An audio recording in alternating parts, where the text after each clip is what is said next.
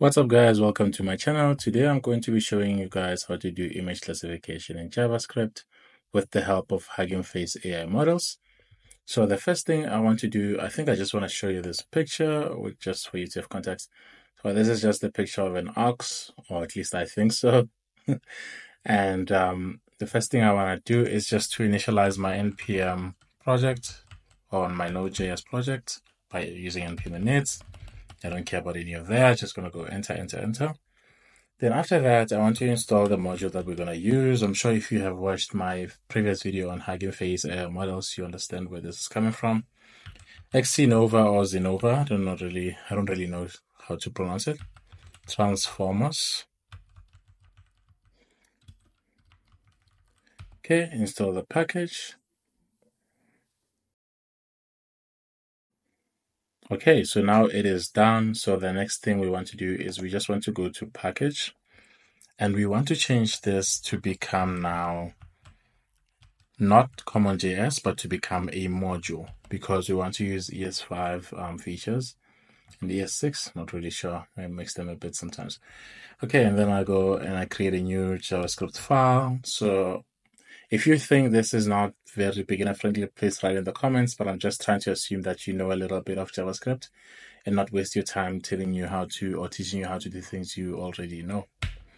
So once I'm here, the first thing I want to do is I want to import pipeline. I want to import pipeline, not from stream, but from, yes, Zenova / transformers. Okay.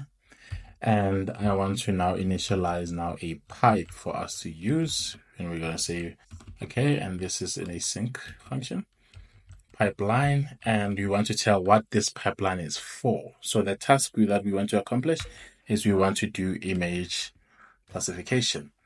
And you can here specify a specific model that you want to use.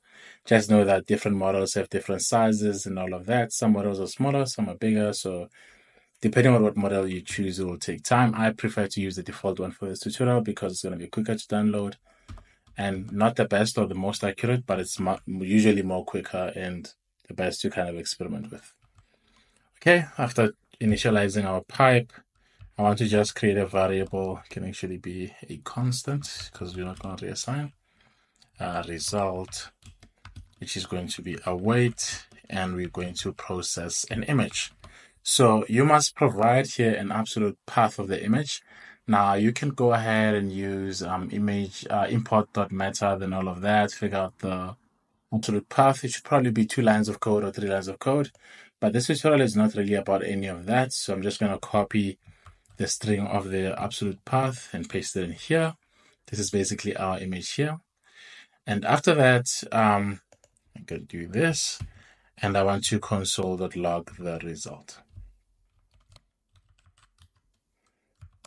Okay, save, and I can come here and say node index.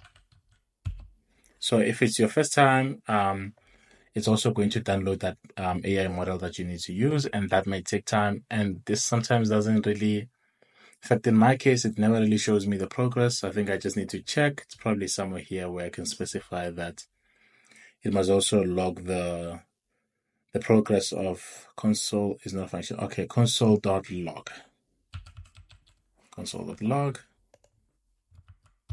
Node index. Okay, and there we go.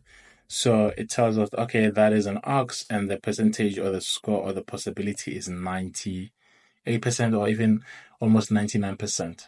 But however, we want to see the other options that it matched. Maybe we want to see top 6. So you use this property top k, and you want to see 6, for example. And if we rerun that, you'll see that now we see 6. It's an ox. 90, almost 99%, 0%. If we round it down, if we seal it or something like that, 0%, 0%, 0%. So it is definitely an ox according to this model. And yeah, that was basically the tutorial, and I hope you did enjoy it, and I hope it didn't waste your time. If you like content such as this, please do like and subscribe, and yeah, watch more as it comes along. Thank you for watching.